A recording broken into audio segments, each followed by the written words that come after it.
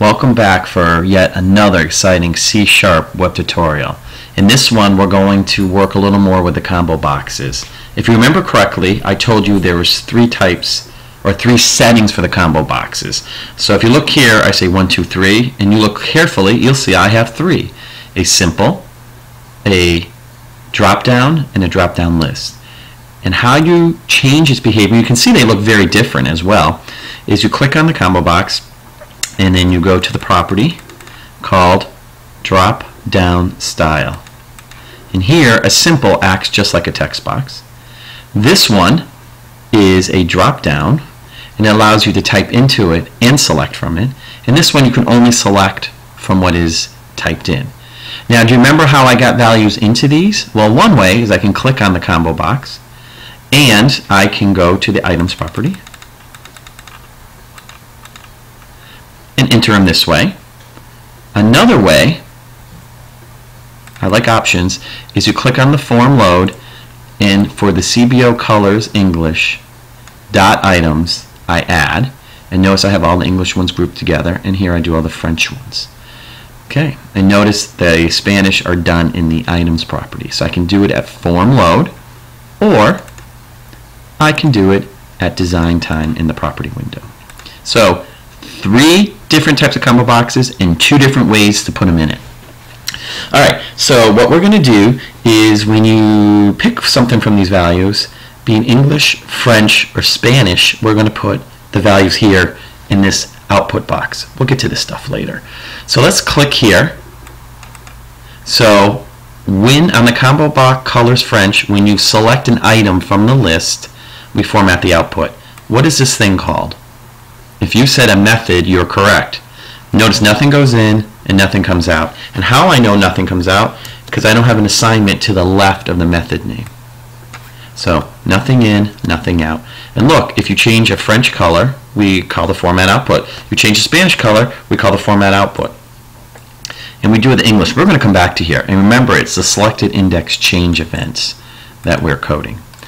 So let's look here. Format, nothing in.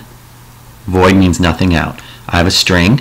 I take the colors in English, the .text value, put a new line character, which brings the cursor down a line. I get the French value, the new line, and the Spanish. I'm going to put a breakpoint right here so we can watch this thing run. We come in here.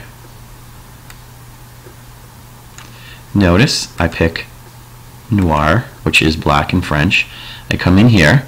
I take the English value, which is a blank. I get the new line, the French, new line, Spanish. Let's try it.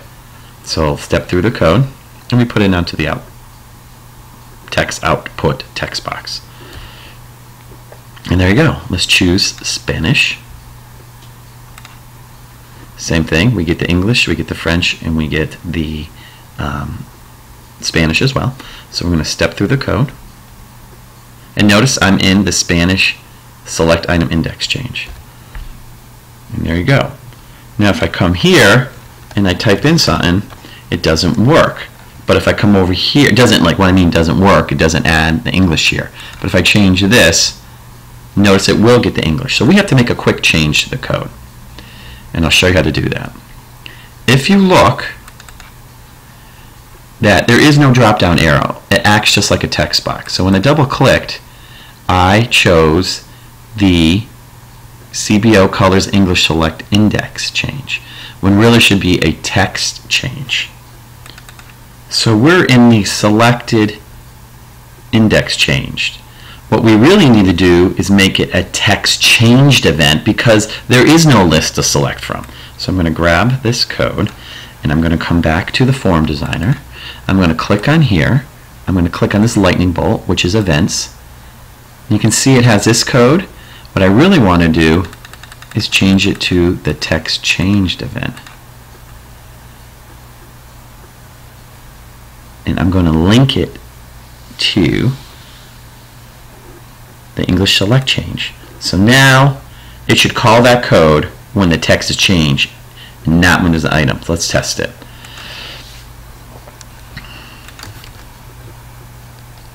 Notice it's calling the code. For every letter I code or type, it's going to work, I hope. I'm winging this. I'm making the changes as we talk, and look, it's working. Isn't that exciting? So, and I'm going to take the breakpoint off by clicking in the gutter. It's gone. We're going to run it. So notice as I type black, and I come over here, and I choose bleu, which is blue, and then I'll do azul, and that works. Beautiful. So what I had to do was change it. When you have a simple text box, you don't code the select index change, you code the text change. And how I linked that was right here on the events. But notice the name doesn't really match what it does because I hijacked the previous method. So how about we change that to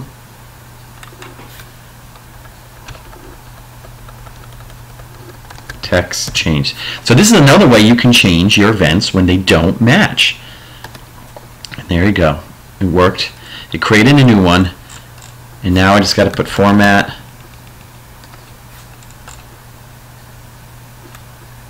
You could change it or you didn't have to change it. So I'm going to call the format output method. There you go.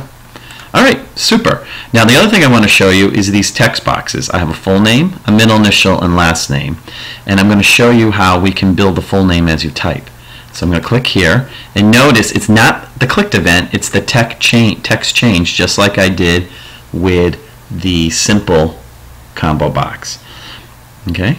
So what I have here is every time you type into the first name, it will get what's in the first name, and what's in the middle name, and what's in the last name. Notice no new line characters like you would see up here, because we don't want split, we want it all in a line across. Now let's look at the code here. Is there any way you think I could write this better? I'll let you think about that while I demonstrate what this does. And come down here. Oop, I got my caps locks on, sorry. See how I did that? However, there's one thing about the code I do not like. And let's see if we can figure that out.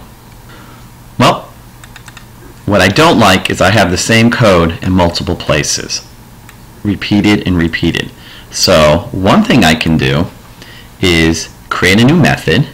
Notice it's got to be before these two curly braces. So I could create a new method called, make it private, void, format, name. And I could do it that way. And I could put the code, I could hijack the code in here. And all I got to do is put the code here. Right? Call the method and we're done. But there is another way to do it. If you already have existing code, and we are going to get rid of this, you highlight it, you come to edit, refactor, extract method, and we're going to call it format name. And notice how it builds a private, void, nothing out, nothing in. Here's the name. And there it is. Format name. Here's the code. And all I got to do is put that call to that method in the 3 places. So now I have the code shared. And you may ask, why not put it in 3 places? Well, what happens if I want to put a period after the middle initial? See how I just added that? And I had that code in 3 places. I'd have to change it in 3 places. Let's see how the code works. Come down here. So you can put the period in. Code is shared. And I am all set to rock and roll.